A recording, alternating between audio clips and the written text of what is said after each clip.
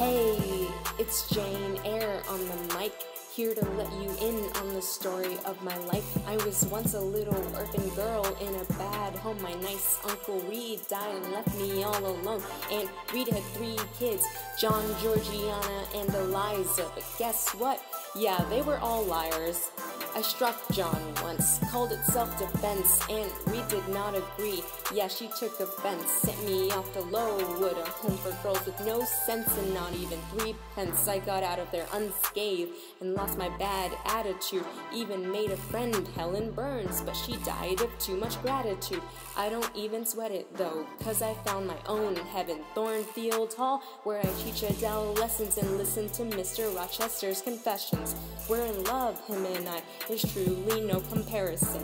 Never felt so inadequate and strangely so equivalent. I was the servant, he was the master, of which he'd never let me forget. But with every new day I demanded more respect, and today we shall be married, so unless anyone has a reason to object.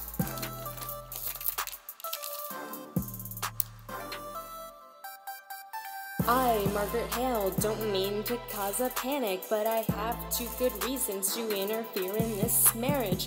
1, your rhymes are quite weak, and 2, well, that woman in the attic. Sorry to break it to you, Jane, I don't mean to be a hater, but your Rochester's got a wife, and he's a slaver. You should take after me and help those that are poorer. We can't all sit around and fantasize about an ogre. You think you had it bad? Well, darling, I had it worse. My life was uprooted, money taken from my purse. I had to leave Helston, the South that I adored, and move to Milton, where there is soot on every floor. But I learned to love the North and its northern ways. What have you learned to do? How to run away? I love those who are true, no matter how they're bred. For John Thornton, I changed my view and took a rock to the head. I know your life was hard, but please, Jane, stop acting so righteous. Your fiancé is a fraud, so do like my father and go have a midlife crisis. I'll stop you right there, Maggie, before you embarrass yourself any further. Me, I'm a moral temple. You were caught after dark with the man. I don't care if he was your brother. And what was that about needing to help the poor things? Let me introduce you to my Morton School girls. I took them off the streets and turned them into proper English women. And don't even get me started on being righteous. You practically invented the book on being pompous. I ran away for the sake of my conscience, and then I came back with a fat inheritance. You are righteous. No, I'm not. Yes, you are. Nuh-uh. Uh-huh. It is a truth universally acknowledged that these fools have soiled my legacy, so come watch me preach truth while these posers beg for mercy.